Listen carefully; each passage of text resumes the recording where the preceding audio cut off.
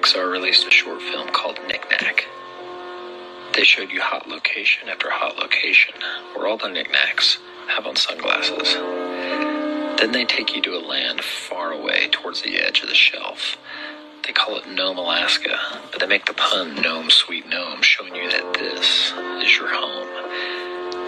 This character is not wearing sunglasses because he's at the edge of the world where the sun barely reaches, the coldest place on Earth, Antarctica.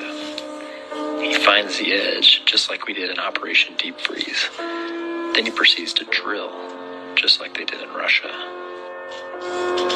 Then he tries to blow it up, just like we did over the Pacific Ocean.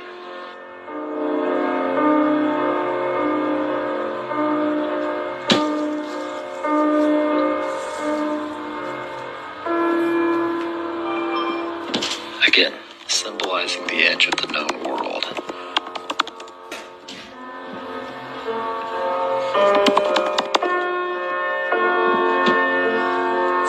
And what was the name of the operation we were trying to explode the firmament?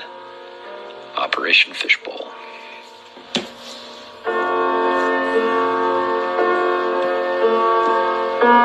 And we see here how if he actually did escape from his home sweet home, beyond the firmament, he would be in water.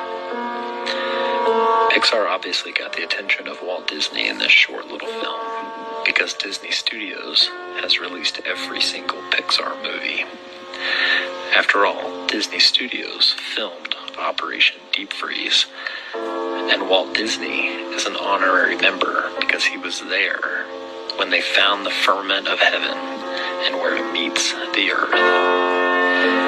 This is commemorated in his logo of the Magic Kingdom, depicting a firmament and a tower whose top would reach unto heaven.